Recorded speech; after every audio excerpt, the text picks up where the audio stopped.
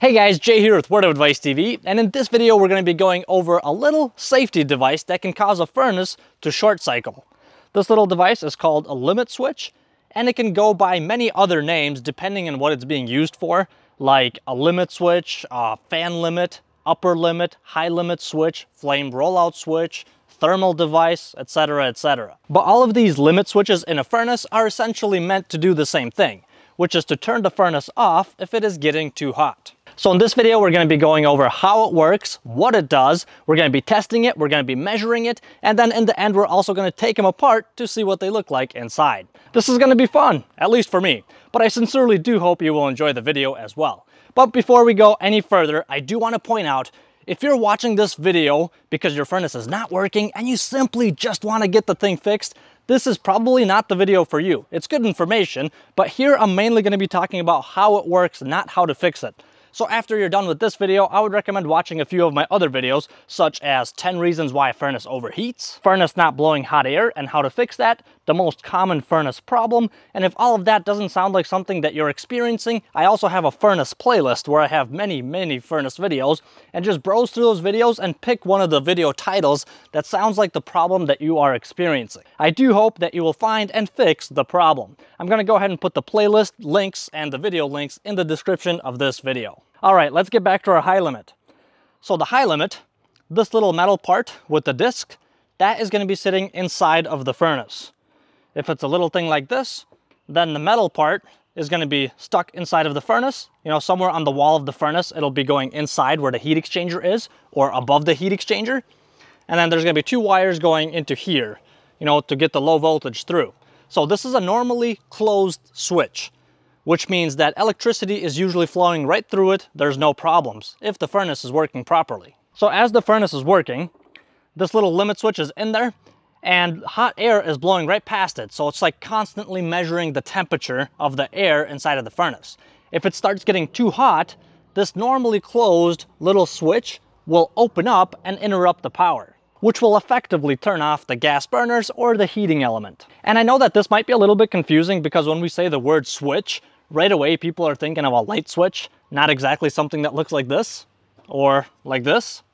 But if we compare it to a light switch, so this is a normally closed switch. If we compare it to a light switch, which is essentially the same mechanism, a light switch that is normally closed would be the light switch that is on. So the lights are on and the power is flowing through it, no problems. That would be a normally closed switch if the lights are on. But if somebody comes up and flips that switch to the off position, that will open up that switch and interrupt the power from going through. The limit switch does the same thing, but it's automatic. So it's temperature based.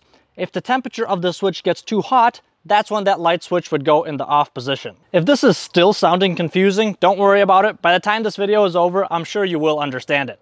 So let's move on to the testing phase, and let's go ahead and test this switch and see what it looks like on a meter. So I have three test subjects right here, three different limit switches, and I think we're going to go ahead and start with this one. This is a fairly common one in gas furnaces. And this one, all it is basically you got the two connections here, and there's two metal prongs that go out all the way to the switch and connect to it right here. In fact, let's cut one of them off. Let's cut one of these sleeves off so we can see what it looks like inside. It's literally just a piece of metal. There you go. That looks like that. So this part would be on the outside of the furnace, and this part would be sticking in, measuring the temperature of the air going past this little switch. So what I'm going to do is hook up my meter to it and set it to continuity to see if that switch is closed or not. If the switch is closed, which it should be because it's a normally closed switch, when it's set to continuity, we're going to hear an audible beep. So it should start beeping. If you're not quite sure what a lot of these symbols mean, I do have a video where I talk about how to use a multimeter and I explain all of this. So if you're not too familiar with a multimeter, that video would be a really good video to watch. But anyway, I have it set to continuity. I already have my leads hooked up with little alligator clip attachments already on there. I'll put one side on one side, the other on the other. Voila, and we're hearing the beep. If we're hearing the beep, that means there is continuity that switch is closed. So let's actually unhook that. It's kind of annoying. So what I'm gonna do now is I'll put the 2 meter leads on. We're gonna hear the beep. I'm gonna put a lighter under this and I'm gonna roast this little switch until it trips or overheats. And one more thing I wanna point out is on the face of these switches, usually you're gonna see a number like this. See how it says L200 minus 40?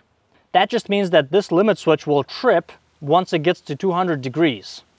And minus 40 means that it'll reset automatically once it gets down 40 degrees from 200. So it'll trip at 200 and it'll reset at 160.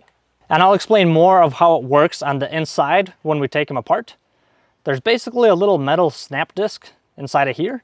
Once it heats up, it warps and it kind of pops out, which triggers a little micro switch inside of here. And once again, once we take it apart, hopefully we'll be able to see that.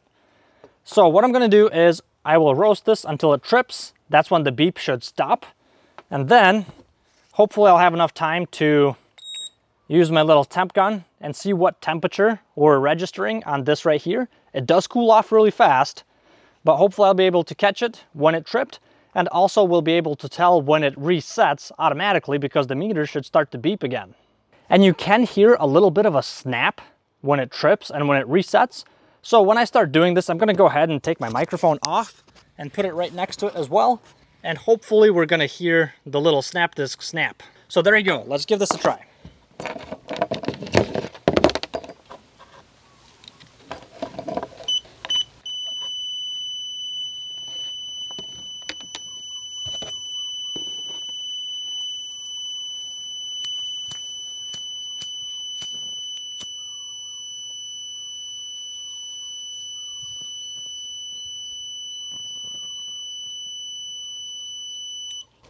Okay, it snapped. No, okay.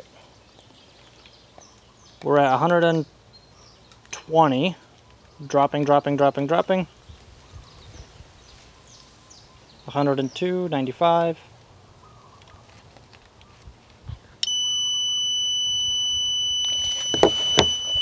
Okay, so unfortunately I can't catch the temperature with a temp gun because the air is blowing across it and it's just skewing the numbers.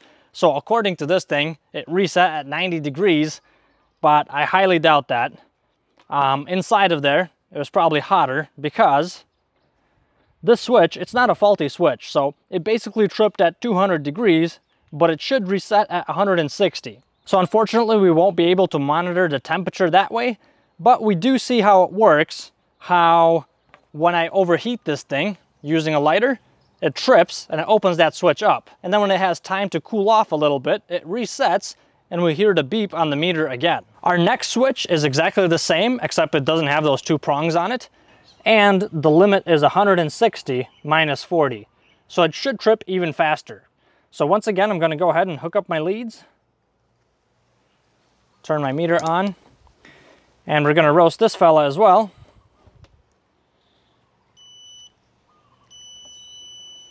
Until it trips and opens up this switch. And this is just an example to show you of how it opens up when there's an overheating situation.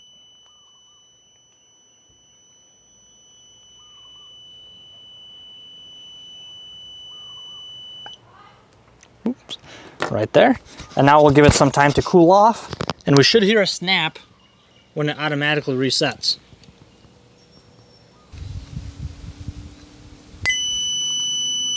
And there it goes.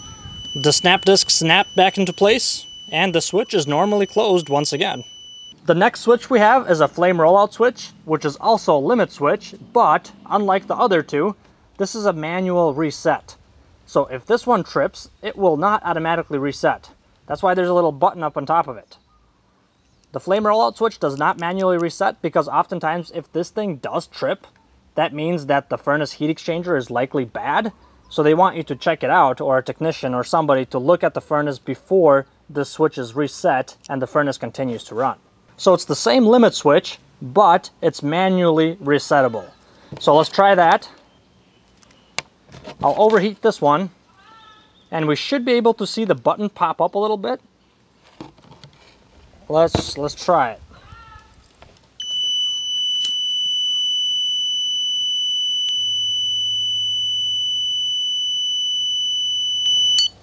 Bam, it tripped. And no matter how long I will wait, this one will not reset. But if I press the button in the middle, we should start to hear the beep right away. It's resetting right away. Even though I'm resetting it, because it's still too hot, it trips right away. So let's just wait for it to cool off a little bit so the snap disc goes back into its regular place.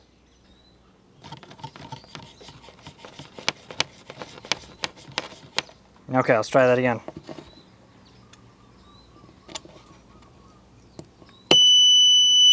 And I just realized that my microphone was away from that. So let's just do that one more time real quick with the mic right under it so we can try to hear the action.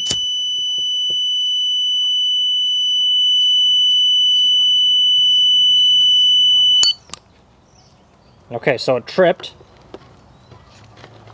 Now I'm just going to wave it around to try to cool it off a little bit.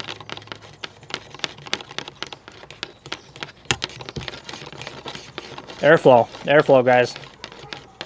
Okay. I'll try to just press the button and reset it. And you should be able to hear a click of that snap disc popping back out when I press this button. So here it goes. Voila! Switch is reset and power can once again go through it.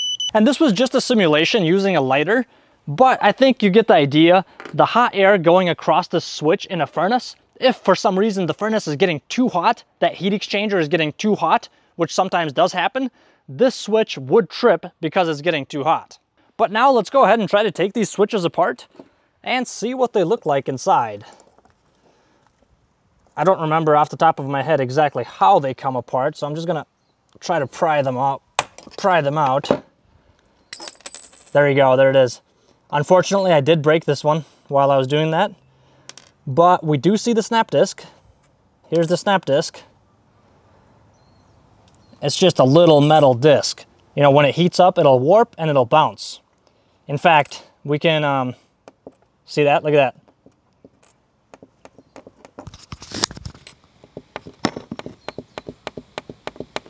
That's so cool. And I bet you if I heated this up, it would snap up. Let's try it. Hopefully without burning the camera or my finger.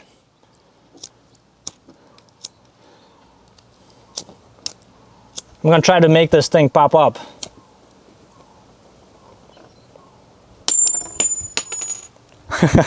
That is so cool. So essentially that's what it does. When it overheats, it pops up and it hits this little switch. Oh, look at that, it snapped back. Hits this little switch, and that disrupts the power. If I was to take this lid off, we could see that. But let's see if one of these other switches looks a little different inside. I'm gonna use a Knipex for this one. By the way, if you don't have Knipex pliers like this, Knipex Cobra pliers, they are the best angled tooth pliers you can ever get. I used to hate them, but once you get used to them, man, these Knipex are the best. Wow, that is really in there. They must have crimped it in there really hard, or maybe even glued it after crimping it. Let's see if I can just rip it off. No, I broke it. Hey, there's the snap disc. It's basically the same thing, this little disc. Same thing as this guy over here. And let's see what we can see inside of the switch.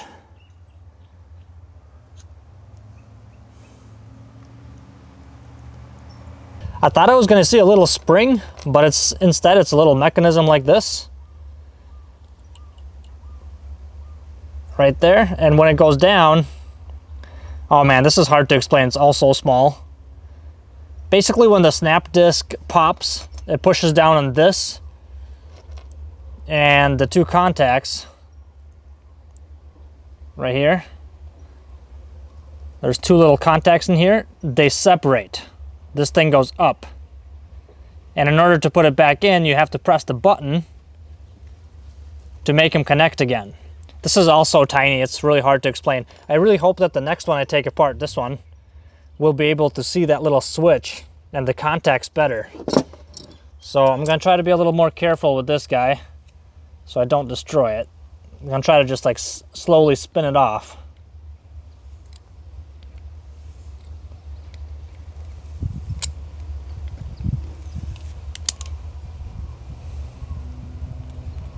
Okay, so unfortunately the shaft flew out and it went who knows where.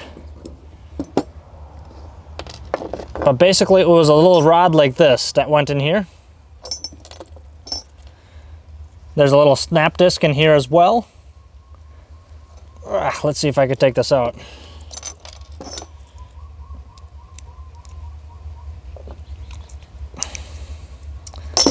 Okay. So plastic part, snap disc, little guy like that. So once that snaps, the little shaft that was sitting in here gets pushed in. And when that gets pushed in, this one will hopefully be able to see it. They're all so small, but once this shaft gets pushed in, these contacts, they separate. Hopefully you're seeing that. Right here, these two contacts, the rod pushes in and separates the two. And I'm not applying a lot of pressure either. So that snap disc is enough to force that rod inside of here to split up these contacts. And that interrupts the power and turns the burners off. And since I still have this switch, I'm gonna try to just crush it a little bit.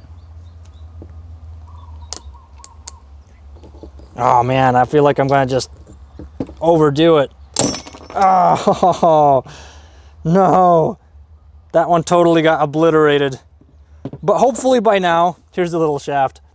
Hopefully by now you understand how it works inside of there. Yeah, that was unfortunate. I probably should have just tried to cut that open instead of crushing it. Sorry guys. Okay, so in summary, if we lined up all the insides, this is what it would look like. You got the outside case, you got the snap disc after it, usually a little plastic part like this, where the little rod sticks into, and then that little rod goes to the contacts right here. And once the snap disc opens, it opens up those contacts and interrupts the power. Well guys, and that is all I had for you. Unfortunately, not everything went as I envisioned it, but still, I think that was good. Hopefully you learned some new things out of this about the limit switch, how it works, and what the insides of it look like. Thank you so much for joining me on this video. If you enjoyed it, don't forget to mash that like button, and I'll see you next time. And if you're still here and not in the comment section below, let me share something with you. Today, I gave away my dead batteries. They were free of charge.